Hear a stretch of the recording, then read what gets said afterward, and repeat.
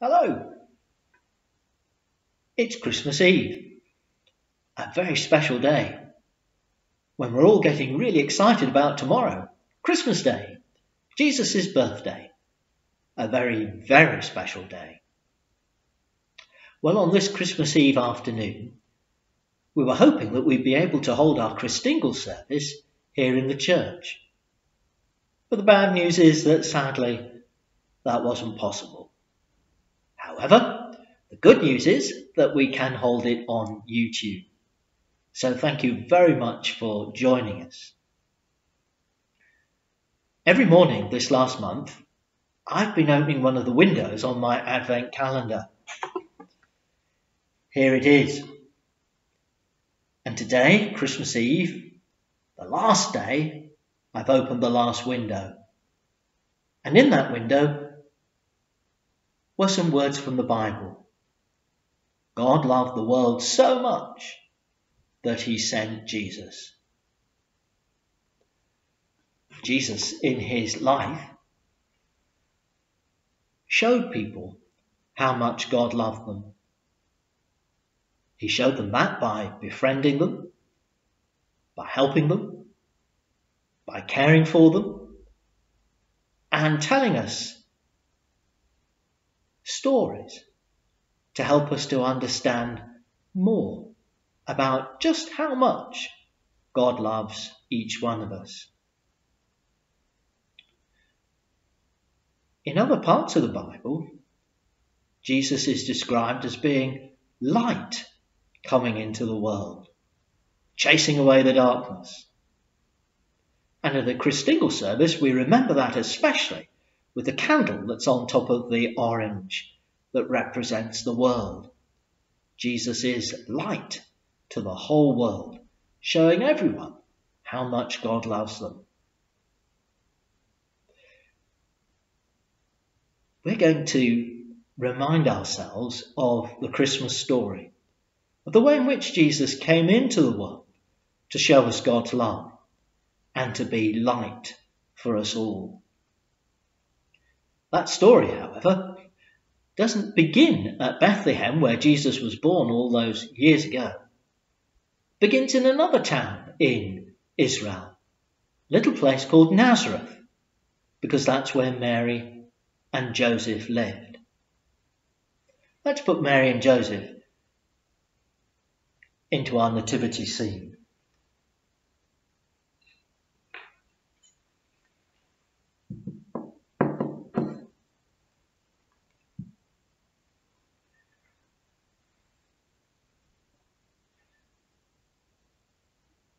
Mary had a visit from an angel who announced to her some good news. Good news, said the angel to Mary. God is sending someone special into the world. His name will be called Jesus. And God wants you to be his mother. It was good news for Mary. On the other hand, at the same time, Joseph was having some bad news. The Roman emperor wanted everyone to go to their hometown to be counted. And for Joseph, that meant going, along with Mary, all the way to Bethlehem. A long, tiring, dusty kind of journey. Bad news, sighed Joseph to Mary. The rulers of our country want to count us. That means a long journey, all the way from Nazareth to Bethlehem. Well, they set out on their journey. But when they arrived in Bethlehem, they discovered that it was heaving with people. Lots of people had to go there to be counted, because Bethlehem was the place where they were born. There wasn't a room to be had for the night. Joseph looked at all the inns, and they were all full.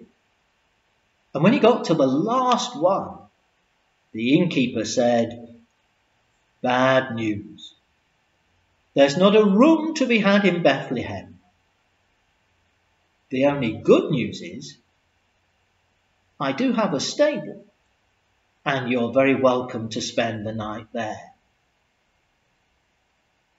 So Mary and Joseph went into the stable to spend the night. And whilst they were there, Mary's son was born. "Good news," said Joseph, handing the baby to Mary. "It's a boy, just as God promised.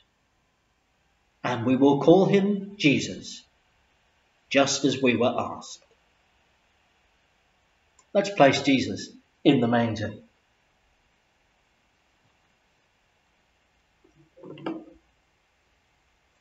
Now, good news is always something to share. And when Jesus was born, that good news was shared by a whole company of angels who appeared to some shepherds who were on the hills looking after their sheep. "Good news," the angels said. "God has sent someone special into the world. If you hurry to Bethlehem, you'll be able to see him for yourselves." And the angels filled the sky with songs of joy. "Glory to God in the highest," they sang. So the shepherds, having heard that good news, went down to Bethlehem to see the child that the angels had told them all about. So let's place the angels in our nativity scene. Here's one shepherd, and here's a little shepherd boy, and here's one of the sheep.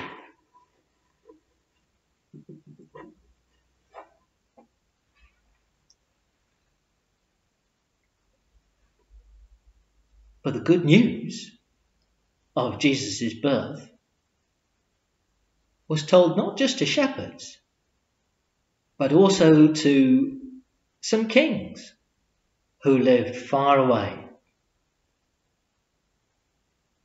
They had read in their books about a star that would rise, and which, if they followed it, would lead them to the place where the new king had been born, a very special king. Those kings had strange names: Balthazar, Melchior, and Caspar are how we know them. "Good news," said King Balthazar to King Melchior. "There's a bright new star shining in the sky. It's time to pack our saddlebags and to follow it. Let's see where it leads." And so those kings started on their journey from the far east. Let's put them in our stable.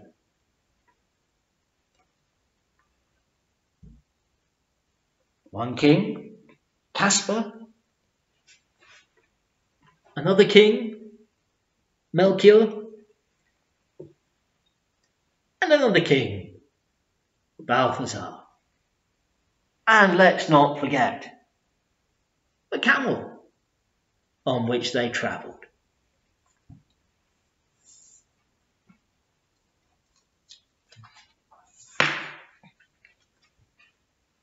The Christmas story is a very special story because it tells us that God loved the world so much that he sent Jesus to be with us, to show us that love.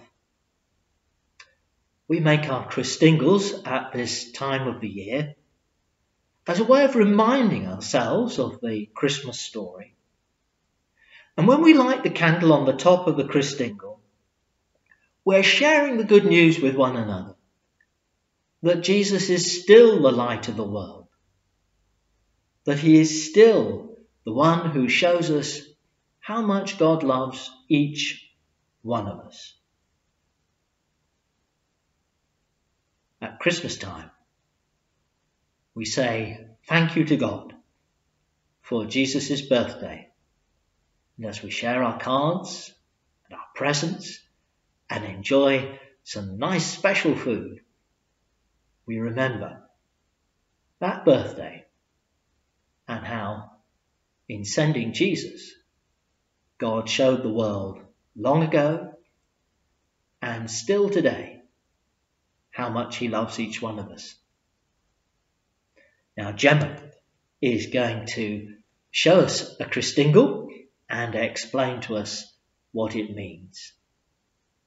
Have a very happy Christmas.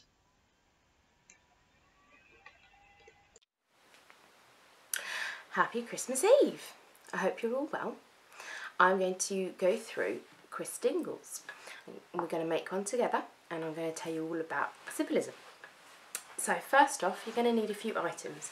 Now, you can always get creative if you haven't got the exact things around the house, but this excuse me, is what we're going to use.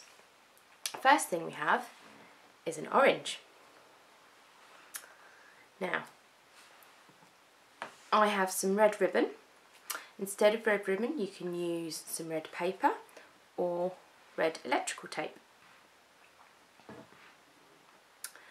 We have 4 cocktail sticks. If you don't have cocktail sticks, you can maybe pop out into the garden, see if there's any small twigs. We have 4 raisins or sultanas. I think these are actually sultanas. I've got 4 of those. And then we have 4 little sweeties, little marshmallows I've got. I have a candle. If you don't have a candle like this, I'm sure you've got one of these. Now it's Jesus' birthday, so a birthday candle is absolutely fine to use. So these are the main elements. As you can see on this side, I've got some things that might mean you need a responsible adult to help. I think I just about qualify, so I should be okay. I've got a potato peeler. You could use an apple corer instead if you have one of those. I have a sharp knife. It doesn't necessarily need to be this sharp knife. A butter knife would probably do the trick. I have some scissors because I'm using, if you're using ribbon and sellotape, you might need that. And then I have a source of light. So we're going to move these bits out of the way and we're going to get started. Now, just a little bit of background about Christingles. Christingles are believed to have started in Germany in 1947. At the time, a minister gave children a candle wrapped with red ribbon. Now, since that happened, it's travelled all around the world and other elements have been added to the Christingle. And in 1968, that's when it arrived in the UK. And it's taken off ever since. So we're going to build the Christingle and then I'm going to tell you about what all of these elements mean. I'm going to start off with the orange. Well, this orange is quite sturdy, but what I do is take the knife and just chop the little bit of the bottom off, like that. That gives you a bit of a sturdier base. See, it's not going to roll anywhere now. So there we have it. Now I'm going to choose to use the red tape. So I'm going to move the ribbon out of the way. So I can find the end of the red tape. Here it is. Now, here we go. Get a nice length. Just going to kind of measure it around roughly. There we go. I think that's going to be long enough. Oops. Use the scissors to cut carefully. Bit blunt. Now, if you are using ribbon, like this piece here, wrap it round and you can either use sellotape or just secure with maybe a little sewing pin. You can do that instead, but as I said, I'm going to use the electrical tape this time. I'm just going to put it around the centre, all the way around the centre of the orange. There we go, so you've got a nice strip going all the way around. Okay, so if you're using a birthday candle, just pop it in the top. But we're going to use one of these candles. So I'm going to take this out. I'm going to hold the candle here. And this is where I'm using my potato peeler.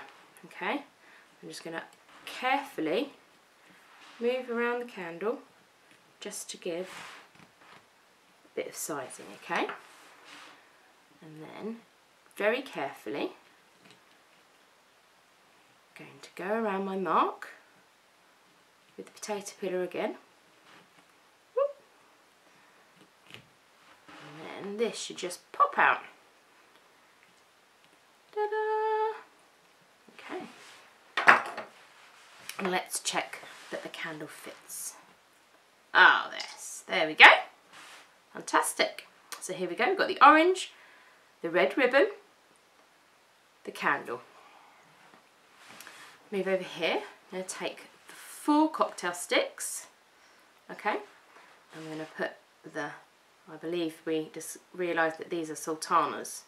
I'm going to put the fruits on the sticks. 1, 2, 3, 4. And I'm going to talk about why 4 in a moment. I'm going to use the sweeties and I'm just going to pop them on the end. And I'm going to just put them so that they cover the tip of that cocktail stick so they're not super sharp. And then what we're going to do, we're going to 1, 2, 3, and last one, 4. Here we go. So there we go, this is our Christingle all made up. Now some people put more than 1 sweetie on the end and more fruit, not a problem. Fill your boots. Get happy. It's Christmas, enjoy yourself. So, we're going to talk about the symbolism now. So the first thing that we did was we had the orange. Now the orange represents the world. Can you see? It's like a bit of a globe, isn't it? It's like the world, the earth. So the orange represents the earth. And the red ribbon that goes all the way around the earth, yeah, represents God's love wrapped around the world. And it also symbolises Jesus' blood, which is why it's red, which shows Jesus' love for us. The next thing we did was the 4 sticks. And the 4 sticks represent the 4 directions. So we have north, south, east and west. They also represent the 4 seasons: spring, summer, autumn and winter. The next thing we added were the fruits and the sweets. So you could be adding grapes or anything like that. So the fruits and the sweets. And these represent the fruits of the earth and the gifts we receive from God. Now the last thing we are going to talk about is this here, the candle. And it shows the love of God in the darkness. So the light in the darkness. It shows Jesus being light of the world. And when we light it, we show that Jesus is still light of our world. And we know that how much God loves us. So once you've made your Christingle, we're going to light it. There we go.